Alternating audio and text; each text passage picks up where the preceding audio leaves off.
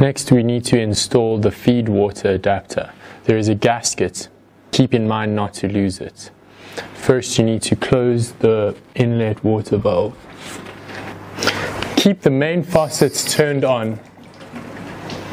Put a towel under the inlet valve to catch any drip in water.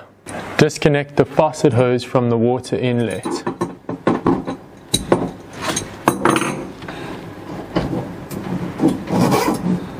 If it's a 3/8 inch inlet valve, connect the feed water adapter with the gasket.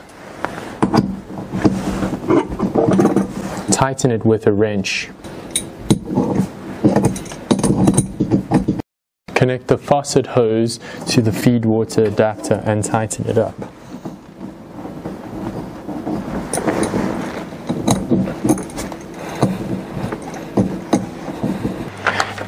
If you have a 1/2 inch outlet valve, you need these two converters with the gaskets. Connect the 1/2 inch FIP to the 3/8 compression on the inlet water valve and tighten it with an adjustable wrench. And connect the feed water adapter to the converter and tighten it with an adjustable wrench.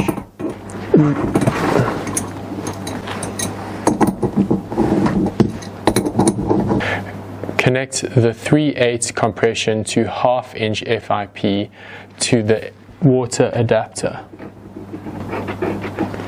Tighten it with an adjustable wrench. Connect the faucet hose to the 3/8 compression to 1/2 inch FIP.